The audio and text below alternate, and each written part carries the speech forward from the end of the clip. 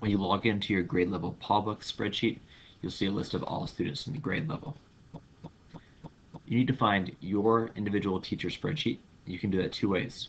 First way is by finding your name along the bottom. The second way is to use the list of all of the sheets in the spreadsheet. I'm going to find my name, look at my students. When you first look at your students, you're going to see a list of all of your rosters with one line in between each roster. If you have two rosters for one class period, then that class period will be separated by a line. If you would like to, you can change the color of each class to help you differentiate. I can make this class red if I would like to, and then this class blue. That's up to you, and that's okay.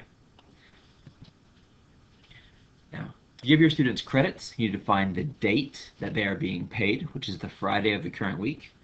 Let's start here. Assuming that the student earns 5 Pawbucks this week, then I would enter a 5. If all the other students in this class earn 5 Pawbucks, then I can use the option to fill and drag this bar down, fill in all those students with 5 Pawbucks.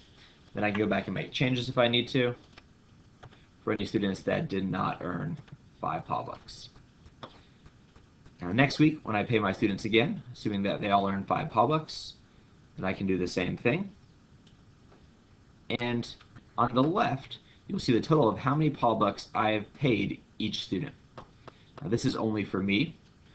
If I scroll to the right, then I'll see how many Pawbucks every teacher that has that student has paid them.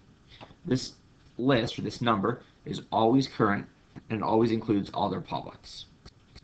The list that's on the left is just their total earned from you.